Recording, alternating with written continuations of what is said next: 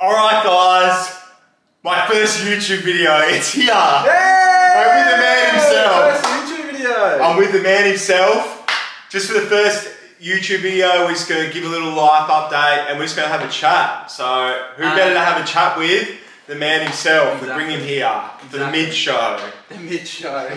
So I'm gonna ask Mitch a few questions. We're just going to catch up. So yeah, we're just going to chat, we're going to catch up. It's going to be very unedited, we're just going to talk absolute mud probably. I mean, obviously we've spoken about the show and stuff like that, but we want you guys to see insights on Mitch's mindset. We talk a bit more on YouTube. And into the season 4 of Love Island for him. Yeah. So I've got a few questions inside the mind of Mitch. And I'll put him in the hot seat a little bit and ask a few things, and I know the questions that you guys want Mitch to answer, and we'll just all the juicy stuff. I'm about to talk shit on absolutely everyone. Alright, so Mitch, now obviously like we hang out pretty regularly, so I already know, but for these guys that want to know about your life and what it is now, tell me a little update for you, like coming off season 4, obviously you won season 3 Love Island Australia, but now you've gone on for the second time on season 4.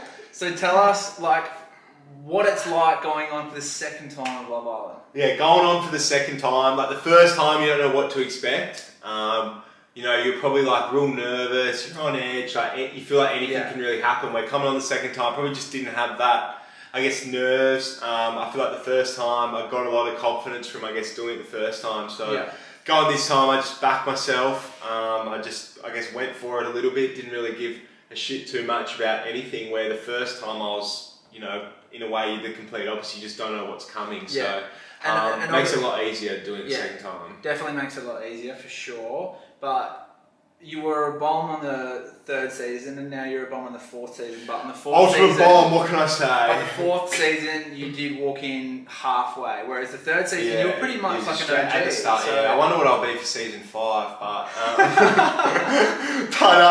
and let's just address the elephant in the room. How are you 10 times bigger than you were on the 4th season? Yeah, man's got jacked this year. Had nothing to do all year. Wasn't playing footy this year, so just got absolutely jacked, I suppose. Well, you had perfect teeth this season, you had a better tan, you had better muscles. Yeah, I know, right? And you had better chat. But who knows, what's next, man? You had a glow up, guys. I had a big glow up this year. I might get a nose job or something this year, or get my abs pinned, or a bit of Botox maybe. Who knows what's going to be in store this year. Got a turkey, So, if there's a brand out there who does like Botox and that, hit me up. Really want to glow up again. No, let's get serious here. Right, let's get serious. We all know that you love to stir the pot. You know, you're a cheeky guy. You love to be energetic, and you know you're always the life of the party for sure. But I really want to show these guys that side of you that I see. So I really want to ask just a few questions about like the season coming on. Sorry, the season 4 of Love Island. Yeah. But I won't touch on it for too long, and then we'll go into some other stuff for you. But I want to know your thoughts, like before you went in the villa, obviously you kept it pretty low key, you didn't tell anyone that you were going in, so like what was going on through your head? Like, were you hoping that you'd find someone similar to like, you know, to what you had on season 3, or completely different, or like, what was going through your head? Yeah, I think like, to be honest, when it all sort of came about, it all like happened really quickly, and I think, I didn't really think too much about it, to be honest. Like, you know me, I'm very spontaneous and just like act before I really think. So when it came, I was kind of just like, very impulsive, you could say. But I kind of just like jumped at the opportunity. I guess why not? But then for me, I thought if something was to happen, like why not? I was open to it.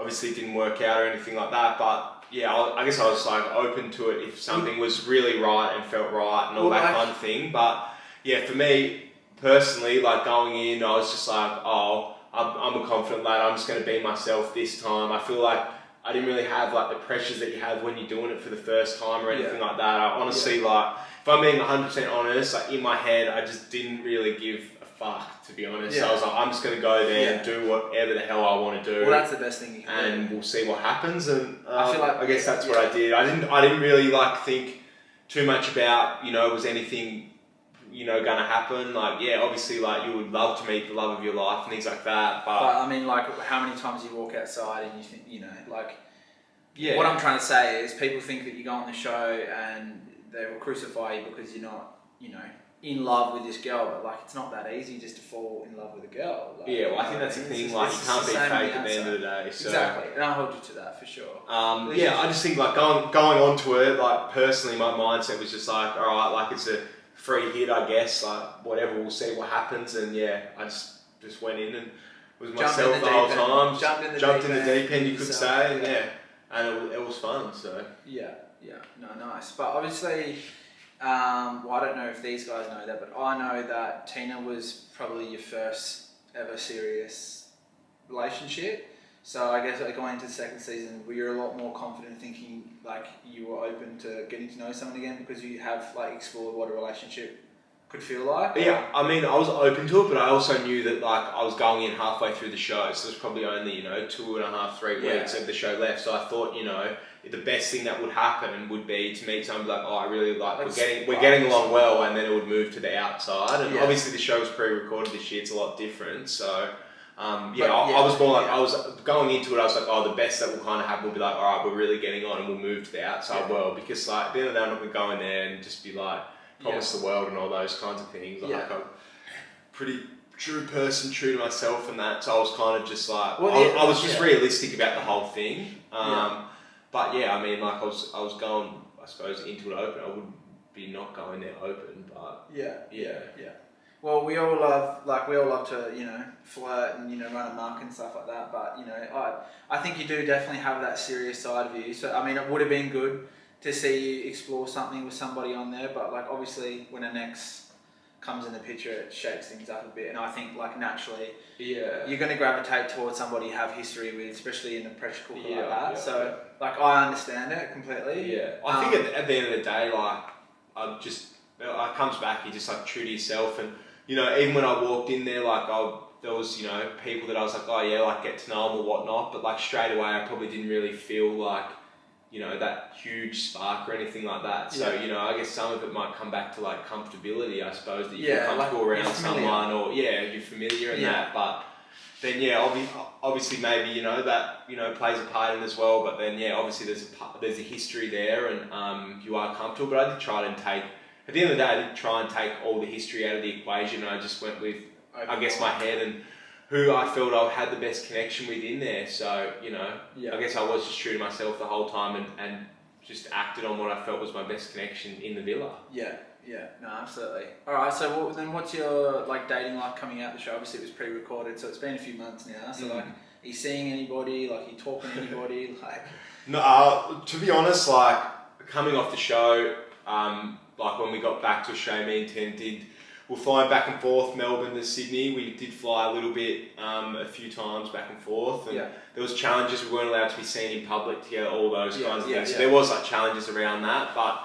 that continued for a little bit after the show. I'm not sure the exact time, maybe like 6 weeks or something like that. We're doing that for, and then kind of just, I guess, made the call. But since then I've been focusing on myself and just enjoying being, I guess, back in normal life, not holding a secret, I guess, just like back doing normal things. Because even when I was going into the show, I didn't really, once I knew what was going on, I started training a bit harder and, not going out on the weekends and looking after myself and all those kinds of things. So it's nice just to come back and, I'll go on to Bali in a couple of days, just things like that. So like just do normal things again and not, have to be like, I'm watching what I eat, you know what I mean? Yeah, absolutely. So just enjoying that, focusing myself and we'll see what happens. So just enjoying like the downtime really, because obviously like you were in serious prep before going on, like, you were in great nick on the show, you're in great nick now. So like coming off the show, like you got to have that sort of downtime and, relaxation, like holidays, eating what you like, going out drinking, socialising and just doing normal things. So much for people that don't know Mitch or know Mitch from the show.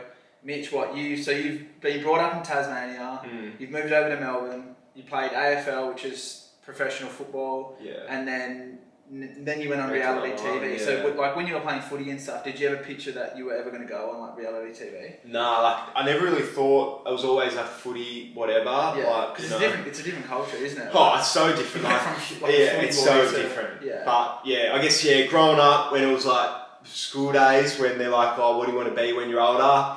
Guess I'd come to school in my swim shorts with a rope around my neck, the microphone. That was what I wanted to be when I was old. Nah, I was always footy, and then and then everyone always like said to me like it was like Big Brother and stuff back in the day. Like you'd be great on Big Brother, back then, whatever. Because I was like a big I was always like just myself and whatnot. Everyone was like, oh, you'd be great like doing something that'd be funny. Like you take the piss, don't take anything serious. Like you'd be great at that. And then it was just like, whatever. Then I did have people, I guess, say that to me. So maybe they knew, maybe in hindsight they knew what was up. Manifested it. Yeah, maybe they manifested it, who knows. But yeah, it was always footy. And then, got the opportunity to do season 3, did that. And then season 4 came along. And rest is history, Rest is history. So I guess season 5's next year. So if Australia want me back, you wouldn't do a 3rd season, would you?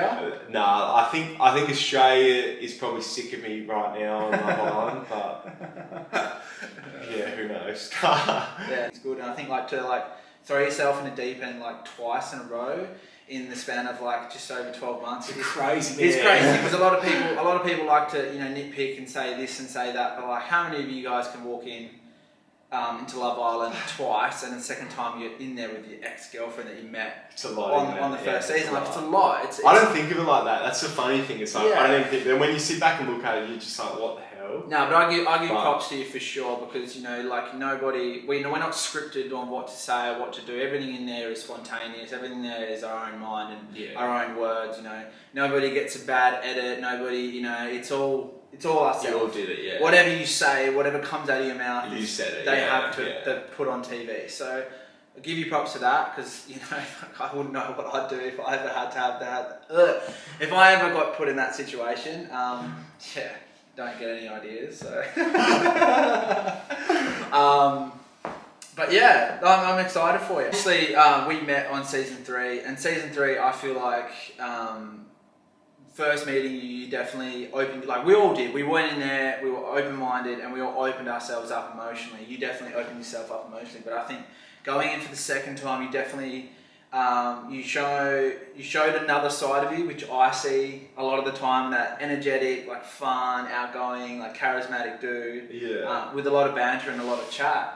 And you like to be cheeky, which I think is like to describe you in one word would be cheeky, but in a good way, So I feel like, is that something that you feel like you need to show more of? Yeah, I think like for me, season 3 was probably like a lot more. Obviously, it had its ups and downs, had a lot of challenges and whatnot, and it was probably more so. Where I think probably this season that you got to see my personality a bit more. Yeah. You probably got to see that bloke who just takes the piss a lot more and all that kind of thing, which is like not so serious. Yeah, not so serious. Yeah. Which is what I'm like. So I guess for me, that's something that I want to show everyone is like that side of me. Because it is hard that people forget that on those shows, it is a 45-minute episode for 2 days. Potentially 1 to 2 days for 15, 16 people at a time. So you actually see a lot of people's personalities. So for me, like at the end of the day, I'm just a big idiot, and I guess people probably saw that more this season and saw that side of me. It's something I do want to, I guess, show people, because that is me really. Like I don't take anything serious at all. You know that, and they were 2 completely different journeys. I think season 3 at the start. I think both times at the start I've like run amok for a few days and then kind of like settled down a bit. I like watching a few episodes of you. I feel like it was definitely. I mean, I could be biased here, but I definitely feel like it was a bit of a mid show a lot of the time. Like you definitely had that charismatic energy that I feel like most people want to see on TV. It was good. It was entertaining. Callum was also very funny. Callum was also very funny. Obviously, Al was very funny too.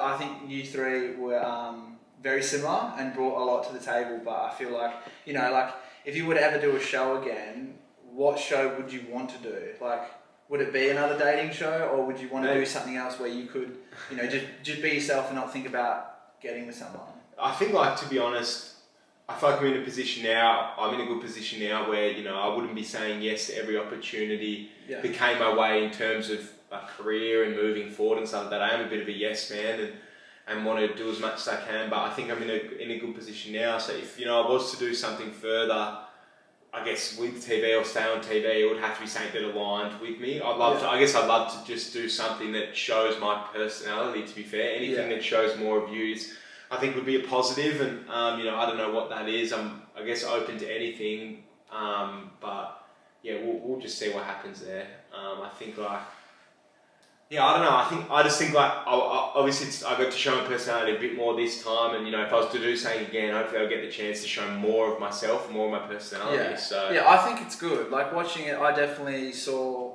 more Mitch in there, like the other side. You can see both sides, the serious, you know, loving, sort of caring sort of guy, and then you can see like the funny, cheeky sort of side as well. Yeah, which I feel like gets me in trouble. we all have, you know, different sides of us. You know, I'm not always serious talking about my feelings either. Like I do have a fun side, but he's definitely a lot more cheeky and energetic for sure. Yeah, yeah. So you've gone on Love Island. You've gone on Love Island twice now, and it's been over the span of just over 12 months. Yeah, so it's all pretty quick. if we could fast forward another 12 months from now, where do you see yourself in terms of like career, relationships, just personal life in general, like outside of a show, like where do you want to go now?